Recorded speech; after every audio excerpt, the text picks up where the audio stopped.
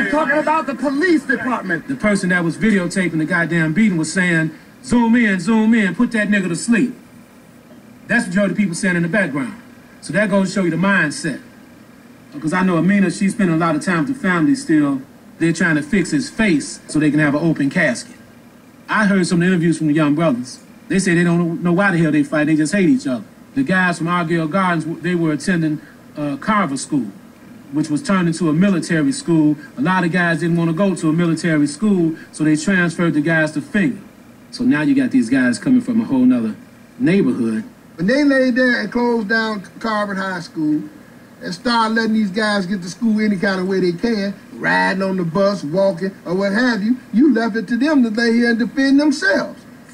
And the Ville is fighting Argyle Gardens and been doing that since the 60s, man. We up against history. Yeah, we gotta respect history, but it shouldn't play a big factor in this table. Man, we got over 500 years of prison time at this table. That's a lot of fucking wisdom. How the hell are we gonna let these kids school us that we were schooling them? We want to try to work this conflict out.